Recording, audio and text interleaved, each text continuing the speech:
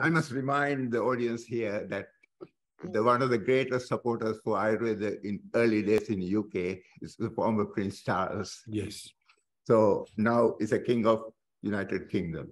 So we must appreciate his effort and all the support given to us. Even I had a couple of meetings with him in the past, how to promote and how to incorporate Ayurveda into the National Health Service.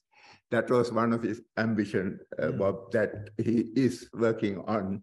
And in keeping with in line with that, he organized, the King's Fund organized a seminar on Ayurveda that I was a keynote speaker for the audience of all the heads of the PCTs in the United Kingdom.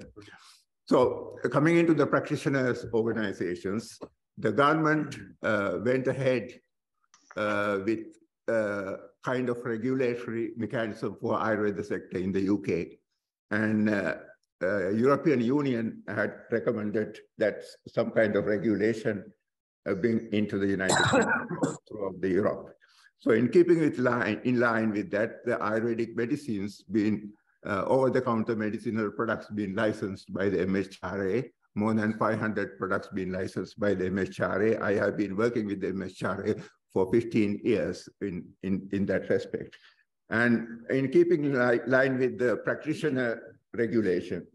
So that is very important area that we need to get all the practitioners regulated in this country.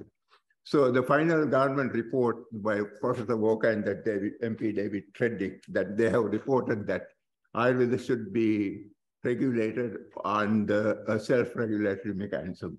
So in keeping with that, in our regulatory mechanism, we have worked hard for last 3 years to form the British Ayurvedic Medical Council. So I'm glad to announce that we have completed the British Ayurvedic Medical Council, and the president is here, Dr. Marupati, and vice president is here, Dr. Indira Anand, and our secretary, Dr. Madhvati. They all are here. So we have moved forward and brought Ayurveda into the forefront, and now we are very close to what you call this regulation. Yes. And another step forward. For one day, we will have Ayurvedic doctors in national hospitals. That is our dream. So thank you very much.